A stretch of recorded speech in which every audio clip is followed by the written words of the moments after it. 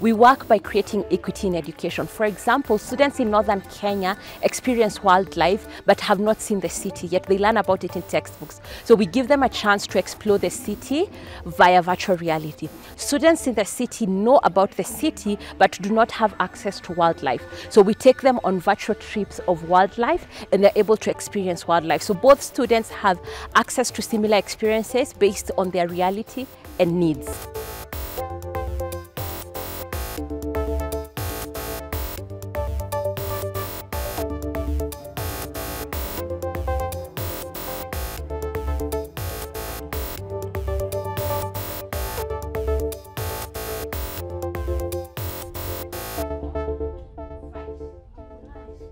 Today I've learned about the black and white rhino, and you can't just go to a national park because right now I'm in school in VR. We don't even need to travel far. If I'm teaching kids about a lion, I can take them to the lion. They can even touch, feel it using a VR system. So the kids enjoy more.